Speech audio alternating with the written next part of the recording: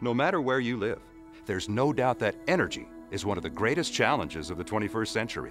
Scientists, engineers, and entrepreneurs around the world are working on solutions to increase energy efficiency and slow the growth of greenhouse gases. At the same time, we must meet the increasing energy demands of a growing population, especially our largest cities. We need sustainable solutions that will work on a large scale, and we need them today. What if there were a proven energy technology that could help us be more energy efficient right now, not years from now? What if there were an energy technology that could increase energy security right now, not years from now? What if there were an energy technology that could serve as vital infrastructure for cities, campuses, and communities, and provide high-quality jobs today, not years from now? Well, there is such a technology, and it's already here. It's called district energy. District energy is all around us, operating in cities from New York to Paris, from Dubai to Copenhagen. Landmark buildings like the U.S. Capitol, the Kremlin, and the Louvre get their heating or cooling from a district energy system. Around the globe, most major cities and college campuses are served by district energy. Even world-famous medical centers such as the Mayo Clinic and the Texas Medical Center depend on district energy. Why? Because of its compelling economics and outstanding reliability, available round the clock from qualified energy professionals. Maybe you haven't heard much about district energy.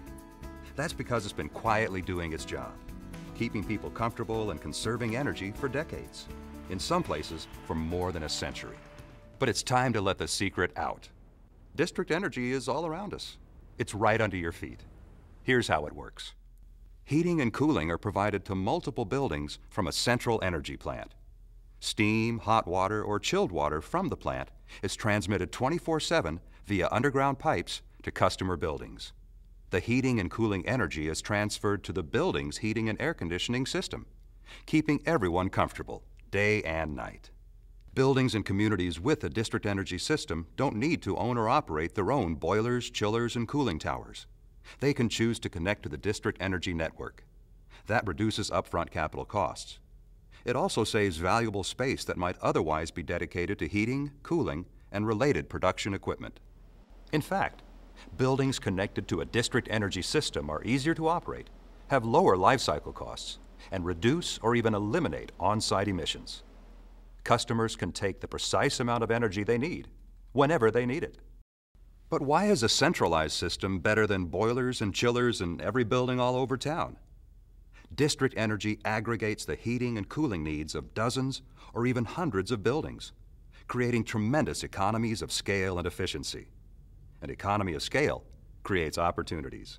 Opportunities to run central plants at optimal efficiency, rather than many individual systems at part load.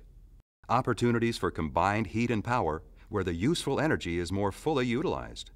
And opportunities where the community scale makes it feasible to use even lower carbon energy sources, like surplus heat, biomass, lake or ocean water, or geothermal energy. For example, district energy plants can run on multiple fuels. This gives them the flexibility to switch to less expensive fuels as market conditions change. That's not a practical option for most individual buildings. In many cases, a district energy system can incorporate highly efficient combined heat and power technology. This can significantly increase the efficiency of a power plant. Simply put, combined heat and power captures the waste heat created when making electricity and puts it to use to heat buildings or drive chillers. By recovering the waste heat and making it useful, we reduce overall fuel consumption, and fewer carbon emissions are released into the atmosphere. This helps the environment. New York City figured this out more than 100 years ago. Consolidated Edison of New York operates one of the world's largest district energy systems, serving around 1,800 buildings in Manhattan. More than 50% of its steam is produced by cogeneration units, which are a highly efficient form of combined heat and power technology. Customers use the steam for space heating, domestic hot water production, and air conditioning. In fact, New York City avoids about 350 megawatts of electricity on its power grid because customers use steam-driven chillers for air conditioning. District Energy St. Paul operates a combined heat and power facility where 70% of the annual fuel is supplied by municipal wood residue. Using wood residue that would otherwise be piling up in local landfills has helped stabilize fuel costs and reduce carbon dioxide emissions by 280,000 tons a year. The district heating and cooling systems serve most of the downtown buildings, and 25 megawatts of electricity is supplied to the local grid.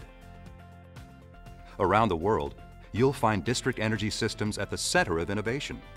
Solar district heating in Denmark and Sweden, Deep Lake Water District cooling in Toronto, combined heat and power fueled by oat hulls at the University of Iowa, geothermal-based district heating in Turkey, combined heat and power fueled by landfill gas at UCLA. The list goes on. These are all different solutions, but none of them would be feasible without a district energy system that combines the energy needs of multiple buildings and has the scale to make these innovations possible. Just think about the thousands of district energy systems that are already saving energy and helping the environment. What if even more district energy systems could be constructed, cutting energy consumption and reducing the carbon footprint for the world's fast-growing cities? What if we could help existing district energy systems expand or invest in combined heat and power, biomass, geothermal, and other clean technologies to help make the power grid even stronger and smarter? What if we could use district energy infrastructure to utilize local energy resources, create quality jobs, and keep energy dollars recirculating in local economies? What if we could do this right now, today? We can do all of this and more. District energy is the foundation for a smart, sustainable energy future. Let's take control of that future by investing in district energy. Tomorrow's energy, today.